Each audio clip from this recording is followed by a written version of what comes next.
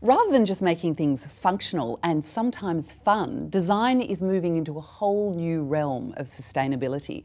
And that's the interest of my next guest, Selena Griffith, who is a senior lecturer at UNSW's College of Fine Arts. Selena, first of all, what is sustainable design? Well, no design is sustainable.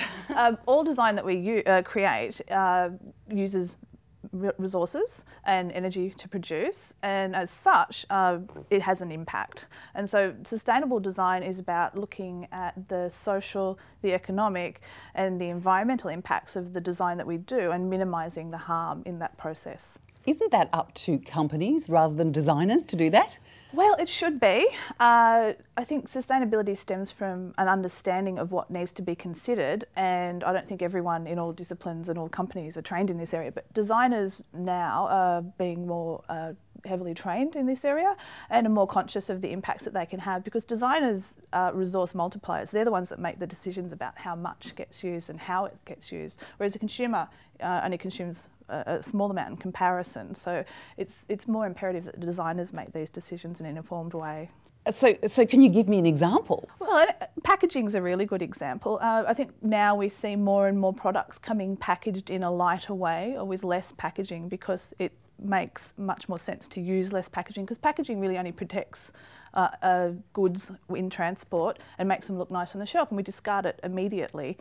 So it not only reduces the amount of materials that we're using, but for the company it's a benefit because it reduces the expense of producing the entire product. Well, that's interesting, because I always thought that it was going to be expensive for people to go, or companies to go green. Well, I think it's been an excuse that a lot of people have used because it seems too hard, but a lot of the research that I've done recently has brought up many case studies where it's much more financially viable than you would think, and in fact in a lot of cases saves a lot of money for organisations. I think you've got some interesting examples too, haven't you? Oh, I do, and one of my favourite is Cascade Green, which is a beer produced by the Tasmanian brewery Cascade for the Foster's Group. They belong to the Foster's Group, and they produced this beer with the intent to minimise the impact, in fact to have a completely carbon neutral beer, which sounds kind of funny, but there is definitely a market for such a boutique beer.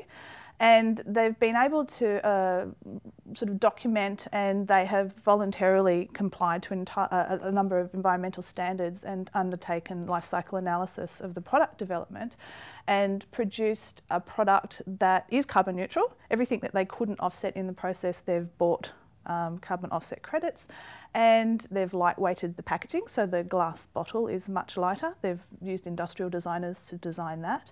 They've worked with the graphic designers to select paper stock that's recycled and recyclable, to use soy-based inks and to minimise the number of colours that they're printing with, but to still have effective packaging, which reduces material usage as well. Source the ingredients as much as possible locally in Tasmania. So things such as hops and water and other ingredients that you put into your beer. They won't tell me all the ingredients, I'm sure it's a secret recipe. And looking at the different types of brewing processes to minimise the amount of energy that you need to keep, say, the yeast warm in the brewing process. Now this has generated a huge amount of knowledge that they've been able to share within the entire Foster's Group, which has assisted them to make efficiencies in nearly all of their other products, and it's no more expensive. So are they rolling that out across all their other products? They're green across the board? Well, I don't say that they're necessarily green across the board, but I'm sure when you have a cost efficiency that you've identified that you can make in one product, it will be adopted very readily across other ranges of products that the organisation produces. So the knowledge is shared. And that was a surprise finding for them? I think it probably was. I haven't asked them specifically on that, but I get the feeling from when I'm talking with them that they are very happy that they've found these efficiencies and that they can market it as a green decision. It's really interesting because your research seems to cross between the business world and the design world. Is that a trend as well? I think business is intrinsically linked to design, and design is intrinsically linked to business. So we use designed objects every day of our lives without even thinking about it. I mean, you got up this morning out of your bed, which was designed by someone, manufactured by someone and sold to you through a retail process. You used your sheets, you probably brushed your teeth, you probably ate your breakfast out of some nice homewares.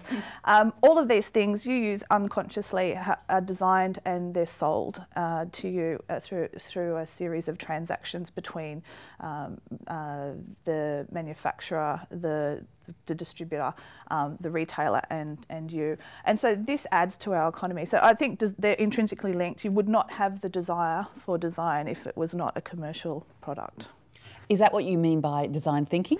Well, design thinking is a way of thinking, not just about it's a way of addressing problems. So it's a very holistic approach. You would look at, say, I think sustainability is a really good way of identifying a problem. You might look at a particular part of sustainability. So you might say within our organisation we produce a lot of waste, and a good example of that is a local Australian carpet tile manufacturer called Onterra, and they identified through design thinking that their product, which is a commercial carpet tile for office space, and in fact we have many of them around the university, has a useful life of probably around 21 years, but they're turned over at venues every 7 years. So it's only effectively being used 1/3 of its life. So that's design researchers turn that information up. And the design thinking has then been, well, how can we sustainably use this product or extend its product life for the other 14 or so years that it could be used for. So they've developed processes to research how they could reprint onto these tiles or repurpose these tiles and reuse them. And that's design thinking in action, and in particular in relation to sustainability. So I take it from what you're saying to me that sustainability in design is not just a fad, it's here to stay. I think sustainability is definitely here to stay. And in one of my roles in in Greater Community, I'm a member of the Society for Responsible Design, and every year for the past 7 or so years we've had an exhibition on sustainable projects that students produce. And what we're finding now is nearly all students are producing projects that consider sustainability. These guys are filtering into the workforce. So I think sustainability from a design perspective will be embedded as an integral part of practice and not be thought about as a separate consideration. And that's what we need as humanity to occur, because we're chewing through resources as fast as we can. If we can moderate that, reuse, lessen the impact, then we will have these for a longer period of time. It will extend our ability to live to the very high standard which we're currently living. So does it mean that we'll, as consumers, change our attitudes to things as well? Well, consumers are changing their attitudes, and a lot of it is through education, and you will often notice on packaging it says this is printed on recycled material, or we've used soy-based inks, or we've minimised that, and then there's calls for, just as we have our calorie counts on the back of our food packaging, that we should also look at the carbon footprint.